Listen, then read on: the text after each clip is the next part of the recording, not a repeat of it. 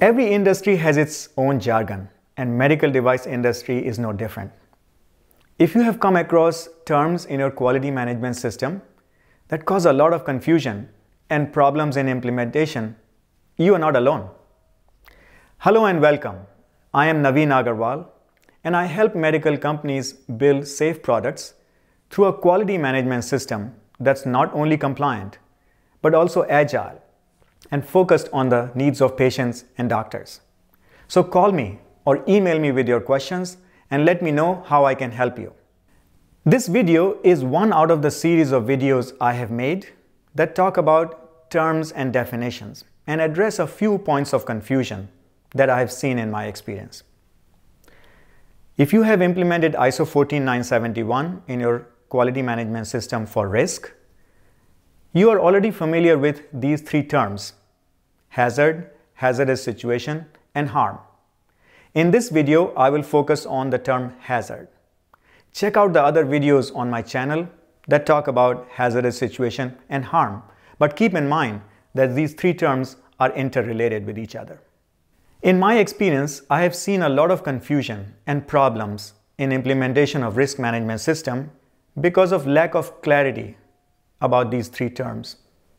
Not only what they mean individually, but how they relate with each other. So we have to be able to understand their definitions and their relationship. ISO 14971 defines a hazard as a potential source of harm. But what is it? Is it a thing, an action, or an activity? It's best to understand these terms by illustration through some examples. You can see a few examples of hazards in this slide. Starting from left, electricity is a hazard because it has the potential to cause even death. Microbes can cause sickness, and chemical exposure can result in burns or toxicity. Surgery itself is a hazard because it can result in many complications. Everyday activities such as driving is also a hazard. And finally, medical devices also present many hazards. There are many different types of hazards, and they can be classified in different categories. ISO 14971 has a very nice table in Annex C, which I highly recommend you to take a look at. And I recommend making a master table of hazards that you can use to specifically define hazards relevant for your business and products. And that master table can be used over and over again for many different projects. One of the most common issues I have seen is confusing a device failure with a hazard, or a device failure mode, which is basically one or more ways in which a device can fail to meet its intended function, with hazardous situation. So failure confused with a hazard and a failure mode confused with a hazardous situation. And I'll explain why this is a problem.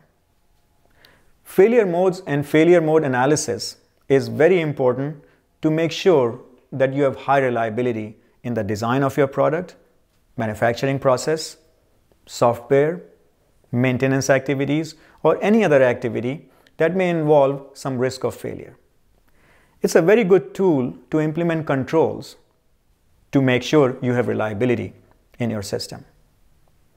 However, technically, a failure mode is not a hazard.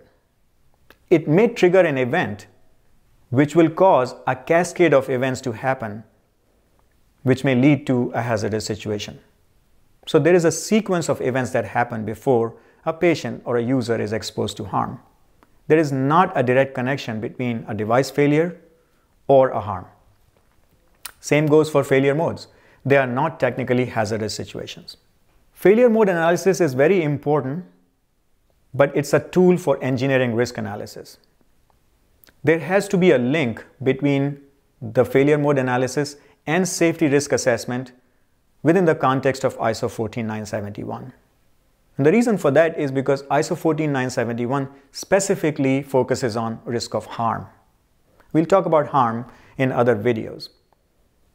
So what I'm talking about here is a transition document taking failure mode analysis and connecting it to safety risk assessment.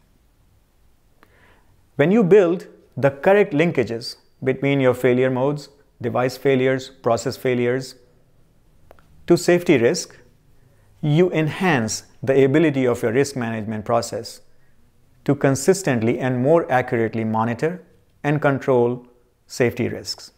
It takes a little bit of work up front, but when you build these foundational documents, you improve the consistency of the whole process, and it makes life much easier.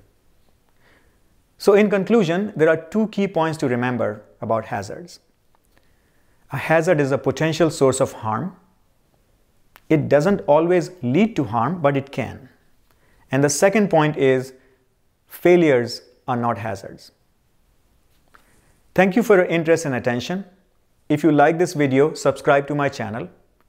Please visit my website www.exceedqm.com to learn more about this topic. I also have an article on my blog that provides more details and offers more guidance. So check that out. You can also sign up for my monthly newsletter. It takes only 15 minutes every month to stay current on what's going on in our industry, and it's absolutely free.